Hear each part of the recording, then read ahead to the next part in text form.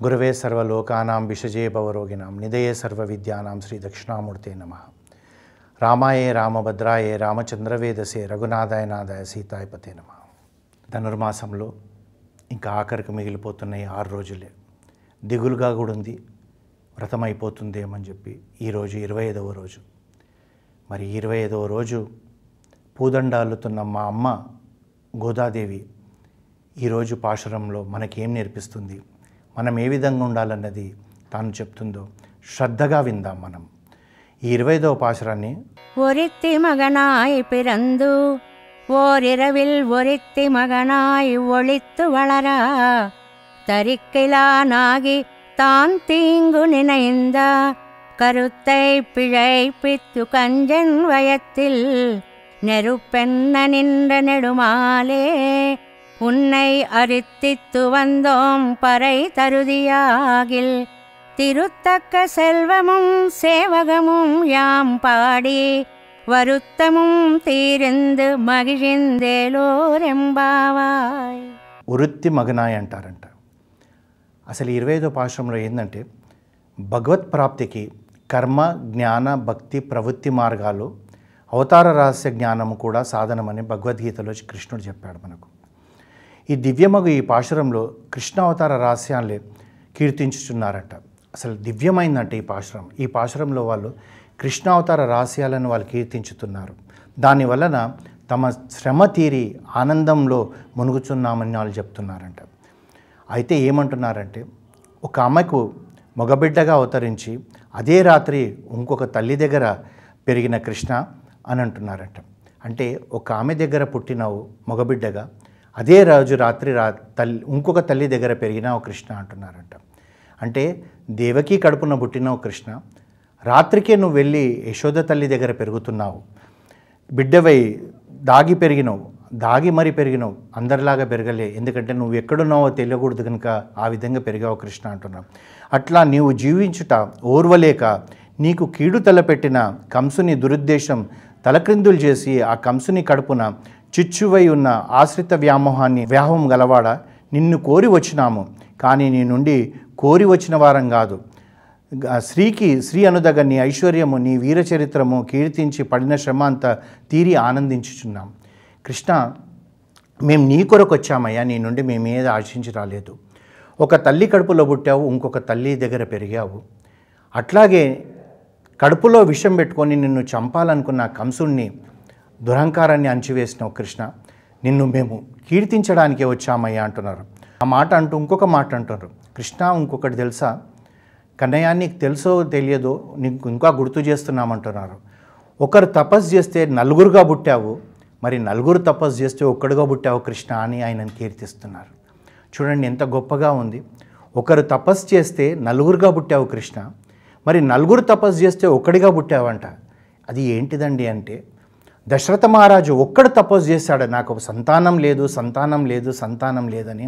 అశ్వమేధ యాగము పుత్రకామేష్టి చేస్తే నువ్వు నలుగురుగా పుట్టావు ఆయనకు, రామలక్ష్మణ భరత శత్రుఘ్నులుగా. మళ్ళీ ఏం చేసావు, నలుగురు తపస్సు చేశారు నీకు, నువ్వు రావాలే అని చెప్పేసి. ఆ నలుగురు ఎవరంటే దేవకీ వసుదేవుడు, యశోదనందులు నలుగురు తపస్సు చేస్తే వాళ్ళకేమో ఒక్కడుగా పుట్టావు, అక్కడేమో ఒక్కడు తపస్సు చేస్తే నలుగురుగా పుట్టావు. కన్నయ్య, నీ కీర్తి ఏ విధంగా మేము కొల్చగలుగుతామంటున్నారు. ఆ విధంగా మన పుట్టుక పరమాత్మకు దూరమగుటకు చేయడంట. పరమాత్మ జననం వానికి మనము దగ్గరయ్యేటట్టుగా చేస్తుందంట. మనం పుట్టడం వల్ల పరమాత్మకు దూరం అవుతాం. ఎందుకంటే పూర్వజన్మ కర్మానుసారం ప్రారంధ కర్మ వల్ల కొన్నిసార్లు మనం ఆ ఈ శ్రీహరిని దర్శించుకోవడానికే పోవం. కానీ శ్రీహరి పుట్టాడనుకోండి, మనల్ని అందరినీ దగ్గర తీసుకుంటాడంట. అతని జన్మము మన కొరకే అని మనం తెలుసుకున్నచో, అతని కనిన దేవకీ వసుదేవులు కాలి గొలుసుల వల్లే మన జన్మము తానంత తానే కడతేరిపోవునంట. అసలు మన కొరకే పుట్టాడని మనం తెలుసుకోవాలంట. తెలుసుకోవడం వల్ల ఏమవుతుంది, ఆ దేవకీ వసుదేవులు మాదిరిగా కడ వరకు ఆ కృష్ణుడు మన దగ్గరనే ఉంటాడు. కృష్ణునికి 2 తల్లులు, అట్లే మనకు ప్రధాన మంత్రాలు ఉన్నాయంట. కృష్ణుడికి 2 తల్లులు ఉన్నారు మనకు తెలుసు, దేవకి, యశోద. అట్లాగే మనకు విష్ణు భక్తులకు 2 ప్రధానమైన మంత్రాలు ఉన్నాయంట.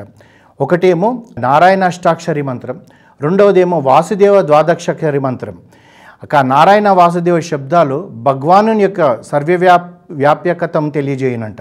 కావుననే భగవత్పాదులైన ఆదిశంకరులు కూడా భగవత్ శబ్దమునకు నారాయణ వాసుదేవ శబ్దాల చేతనే వివరించుచుందురంట. చూడండి, కృష్ణుడికి ఇద్దరు తల్లులు, ఒకరేమో నారాయణ అష్టాక్షరి మంత్రం దేవకీ తల్లి, ఇంకొకరేమో వాసుదేవ ద్వాదశ మంత్రం వారేమో యశోద. మరి ఇవి రెండు పలుకుతుంటేనంట మనకు సర్వవ్యాప్తి అంటే లౌకికమైనయే కాకుండా తప్పనిసరిగా మోక్షం వస్తుందంట. అందుగురించే భగవత్పాదులైన ఆదిశంకరాచార్యులు ఎప్పుడు ఏది మాట్లాడినా కానీ నారాయణ వాసుదేవ అని అనేవాడంట. ఆయన వివరించుతున్నారు, ఆ మంత్రాలకు పరమాత్మ వశుడై ఉండునంట. ఈ మంత్రం ఎవరు జపిస్తే వారికి ఆ శ్రీహరి వశుడై ఉంటాడంట. అంటే ఎప్పుడు 24 గంటలు వాళ్ళతోటే ఉంటాడంట. భగవతత్వం లేకుండా చేయవాలని తలంచిన వాళ్ళు ఎప్పుడైతే మనం భగవంతుడిని గురించి ఆలోచిస్తామో మనతోటే ఉంటారు. మరి భగవంతుడే లేకుండా చేయాలని తలిచిన వాళ్ళని ఏం చేస్తాడు? కంసుని వల్లే తాను లేకుండా పోతాడు. ఎప్పుడైతే భగవంతుడే లేడు, శ్రీహరే లేడు, నారాయణుడే లేడన్న భావన మనకు ఉందనుకో, కంసుడు ఏ విధంగానైతే వెళ్ళిపోయాడో మనము ఆ విధంగా వెళ్ళిపోతాం. శ్రీకృష్ణుడు తన ఆశ్రితుల కడపలో కంసుని మాదిరిగా అగ్నిని ఇచ్చేసి చేస్తాడంట. ఆ విధంగా కృష్ణుణ్ణి చంపుటకు చేయ ప్రయత్నాలు ఎవరు బిడ్డడుగా పుట్టి ఎవరు బిడ్డడిగా పెరుగుచున్నాడో చెప్పుటకు జంకి మన గోదా గోపికలు కంసుడినేనాడో చంపబడినాడో ఆ కంసుని భయం వలనే ఒక ఆమె బిడ్డడిగా పుట్టి ఒక ఆమె బిడ్డడిగా పెరుగుతున్నారన్నారంట. మరి గోదా గోపికలు ఎందుకు కృష్ణుడని అనలేకపోయినారు? ఎక్కడ కంసుడు మళ్ళా వస్తాడో, ఎక్కడ కంసుడు మా కన్నయ్య వెనకబడతాడో అని చెప్పి వాళ్ళు ఒక బిడ్డకు తల్లిగా పుట్టావు, ఒక తల్లికి బిడ్డగా పుట్టావు, ఒక తల్లికి బిడ్డగా పెరిగావు అంటున్నారంట. కృష్ణ అని పేరు చెప్పడం లేదంట. అది వాళ్ళ ప్రేమ. ఒక రాముడు ఒక కృష్ణుడని మనం ఎలా అనుకుంటామో ఆ విధంగా వాళ్ళు అంటున్నారు. అత్యంత భాగ్యమైన ఈ నామం మనం ఎప్పుడు పఠించవాలనంట. ఒక తల్లికి శిశువుగా అవతరించి మరొక తల్లికి శిశువుగా పెరిగినవాడని శ్రీకృష్ణుని కనిపించిన తల్లుల అదృష్టాన్ని కూడా వాళ్ళు గొప్పగా చెప్పుకుంటున్నారు. అందుగురించే కదా ఈ పాశురంలో నారాయణ మంత్రము వాసుదేవ ద్వాదశి మంత్రం కింద వాళ్ళని కీర్తిస్తున్నారు.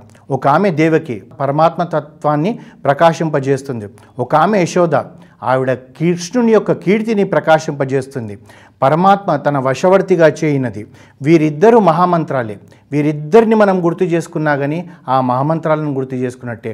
అదేవిధంగా ఆ మహామంత్రాలను మనం గుర్తు చేసుకుంటే వీళ్ళిద్దరు కూడా మనకు గుర్తొస్తారంటున్నారు. దేవకి నారాయణ అష్టాక్షరి, యశోద వాసుదేవ ద్వాదక్షరి అని అనుకున్నాం. అష్టాక్షరి ఆచార్య సమాశ్రయం చేసి ఉపదేశం వల్లనే పొంది నిత్య సంధానము చేస్తేనే ఫలితం ఉంటుంది. ఈ నారాయణ అష్టాక్షరి మంత్రం ఆచార్యులే మనకు ఉపదేశం చేయాలి. దాన్ని నిత్యం మనం చేస్తే దానివల్ల ఫలితం మనకు ఉంటుంది. ద్వాదశాక్షరి అష్టాక్షరంత సృష్టంగా భగవతత్వం బయటపడదంట. కానీ ఇది చాలా సులభమైనది, ఎవరైనా ఎప్పుడైనా జపించవచ్చును. ఈ రెండు మంత్రాలను ఇద్దరు తల్లులు వశవర్తి అయిన ఆ పరమాత్మ శ్రీ విష్ణు సహస్రనామ సూత్రంలో 108వ శ్లోకంలో వనమాలి గదిర్ చార్జీ అని నారాయణ వాసుదేవులను చక్కగా అమర్చిండ్రంట. అంటే చూడండి ఎక్కడి నుంచి పాశురం మనకు నేర్పిస్తుంది. ఏ మంత్రం మనం జపించడం వల్ల ఏ తల్లుల్లాగా అంటే ఆ తల్లులు ఎంత గొప్పవాళ్ళో ఈ రెండు మంత్రాలను మనం జపించడం వల్ల ఆ తల్లులంత గొప్పవాళ్ళ మిత్రం. ఒకరేమో పరమాత్మతత్వాన్ని చూపెట్టారు మనకు దేవకి, ఒకరేమో కన్నయ్య కీర్తిని మనకు చూపెట్టారు యశోద. పరమాత్మను రక్షించు అంటే చాలా రక్షిస్తాడంట.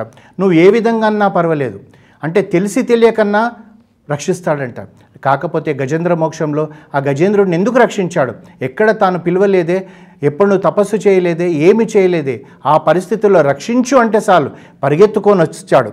మనస్ఫూర్తిగా ఆ మాట అనకపోయినా పర్వాలేదు. ఒక్కొక్కసారి మనకు మనస్ఫూర్తిగా లేకపోయినా నీ కృష్ణుడు కనబడ్డాడు, రక్షించు తండ్రి అని అన్నా కానీ రక్షిస్తాడంట. పైన అన్నా రక్షిస్తాడు. కానీ శిక్షించేటప్పుడు మాత్రము పూర్తిగా నకశిక పర్యంతము వాడి యొక్క ఆత్మలో కూడా చూస్తాడు. ఎందుకంటే వీడిని నేను శిక్షించే ముందు అసలు వీడికి శిక్షకు అర్హుడా కాదా అని. అంటే శిక్షదేముందండి, ఎవరిని పడితే వాళ్ళని శిక్షించవచ్చు కదా అంటాం. కాదు, దాని కొరకేనేమో బహుశా ఆ కృష్ణుడు 100 తప్పులయ్యే వరకు శిశుపాల నుండి శిక్షించలేదేమో. అదే ఉండొచ్చు. కంసుడు కేవలం మాటలతోటే కాదు కృష్ణుడిని అన్నది, చేతులతోటే కాదు మనస్ఫూర్తిగా కృష్ణుడి పైన ద్వేషం పెంచుకున్నాడు కనుక, కృష్ణుడిని చెడుగా నుండుటే కాదు మనసులో కూడా కీడు తలంచినాడు కనుక అప్పుడే కృష్ణుడు అతన్ని శిక్షించాడు. కంసుని తలంపు కృష్ణుడు తలక్రిందులుగా చేశాడు. అతను ఏ భావాన్ని భావిస్తున్నాడో ఆ భావాన్ని అతని మీదనే ప్రయోగించి చంపివేశాడు. చంపి ఏం చేశాడు? వాడి కడుపులో నిప్పులాగున్న వాడి వ్యామోహాన్ని కాపాడాడు. కడుపులో చిచ్చు అంటే ఏమిటంటే ఆ కంసుడిలాగా జటాగ్ని లేకుండా మనలో ప్రేమతత్వమే ఉండాలని చెప్పేసి మన గోదా గోపికలు నేర్పిస్తున్నారు. వాళ్ళ కృష్ణుడిని ఏమంటున్నారంటే, కృష్ణ నిన్ను కోరి వచ్చినామన్నారంట. గోపికలు ఈ మాట అనేటప్పటికి కృష్ణుడు అన్నాడంట, అదేమిటమ్మా నిన్న పరవాద్యం కావాలని అన్నారు, ఈరోజు నన్నే కావాలంటున్నారంటే వెంటనే పరను నువ్వు అనుకుంటేనే ఇస్తావు, అంతేగాని మేము అడిగితే ఇస్తావా? ఏదైనా నీ దయా సంకల్పమే. మన కోరిక ఫలము తెచ్చునని తలింపరాదు. మనం ఏది కోరుకుంటే అది మనకు వస్తుందా? రాదు. కృష్ణుడు తలంస్తే సరే ఈ అర్హత ఉంది వీడికి, ఈ కోరిక కోరుతున్నాడు అంటేనే మనకు వస్తుంది, లేకపోతే రాదు. ఎప్పుడు ఆలయానికి వెళ్ళినా మనం కోరికల జాబితాతో వెళ్ళకూడదని చెప్పేసి మనకి ఈరోజు గోదాదేవి నేర్పిస్తుంది. మనం ఏదైనా ఆలయానికి వెళ్ళామనుకోండి, ఇంకా పెద్ద చీటీ మనం తీస్తాం. మొదటి నుంచి ఒక 100 కోరికలు మనం ఆయన ముందు పెట్టేస్తాం. నాకు ఇది కావాలి, నా భార్యకి ఇది కావాలి, నా పిల్లవాడికి ఇది కావాలి, నా కోడలికి ఇది కావాలి, నా అల్లుడికి ఇది కావాలి, నా కూతురికి ఇది కావాలి, ఆ తర్వాత అలా పుట్టబోయే వాళ్ళకి అందరి కోరికలు మనం చెప్తుంటాం. ఎప్పుడు ఆలయానికి వెళ్ళినప్పుడు ఇదేది కోరుకోకూడదు. ఒకటే ఒకటి మనం కోగాలి, స్వామి నువ్వు కావాలే మాకు. ఈ స్వామి నువ్వు కావాలంటే ఆయన మన వాడైతే మనకు ఏమి లోటు ఉంటుంది? మనం కోరుకునేటి ఈ తుచ్చమైన ఈ లౌకికమైన 10 కోరికలే. ఆయన మన వాడైతే ఈ విశ్వమంతా మనదే ఇస్తుంది కదా తనతో పాటు. అందు గురించి మనం కోరికలు కోరుకోకూడదు. ఎందుకంటే ఆ కోరికల వల్ల ఏమైపోతుందంటే మనము కోరికల కొరకే స్వామి దగ్గరకు వచ్చిన వాళ్ళం అవుతాం. మనం భక్తితో కృష్ణా నువ్వు నాతో ఉంటే చాలన్నాలి, కృష్ణా నువ్వు మాతో ఉంటే చాలన్నారు పాండవులు. కష్టపడ్డారు, కానీ ఆ కష్టం అంతా కూడా వాళ్ళకు అదే ముళ్ళ బాటలో వెళ్తున్నా కానీ అది పూల బాట అయిపోయింది కృష్ణుడు ఉండడం వల్ల. అదే సంపదతో కూడుకున్న కౌరవులకు ఆ అక్కడనే ఏమయ్యారు? అందుగురించి కృష్ణుడు మనతో ఉంటే చాలనుకోవాలి. అయితే మనం చేయాల్సింది ఏమిటంటే గోపికలు మనకు నేర్పుతున్నారు, భగవద్గుణ గానంతో, భగవద్గుణ భావంతో, భగవత్ అధీన భావంతో, భాగవత కైంకర్యంతోనే జీవితం గడపాలంట. మనం ఏ లోకంలో ఉన్నా చేయాల్సింది అప్పుడే భగవద్ అనుభవం పొంది బ్రహ్మానందంలో ఓలలాడుతాం. ఇదే మన జీవిత పరమ పురుషార్థం. దానినే పర అని గోపికలు ఒక వ్రత పరికరంగా పిలుస్తున్నారు. అంతేకాకుండా ఏమంటున్నారంటే కృష్ణుడు మనతో ఉంటే ఏమవుతుందంటే ఐశ్వర్యానికి తగిన ఐశ్వర్యం. ఐశ్వర్యం అంటే ఎవరు? లక్ష్మీదేవి. ఐశ్వర్యానికి తగిన ఐశ్వర్యం ఎవరు? శ్రీ మహావిష్ణువు. పరమాత్మను కీర్తించి సేవించి పడిన శ్రమంతా తీరిపోయి ఆనందించుచున్నామని గోపికలు అంటున్నారు. గోదాదేవి అర్చావతార రహస్యం నిరంగి తరించిపోయిందంట. మనం అదేవిధంగా ఆ తల్లి ఆండాల్ మాదిరిగానే మనం కూడా అవతార రహస్యాన్ని, అర్చన రహస్యాన్ని తెలుసుకొని మనం కూడా తరిస్తాం. ఓం నమో గోదాదేవే నమః.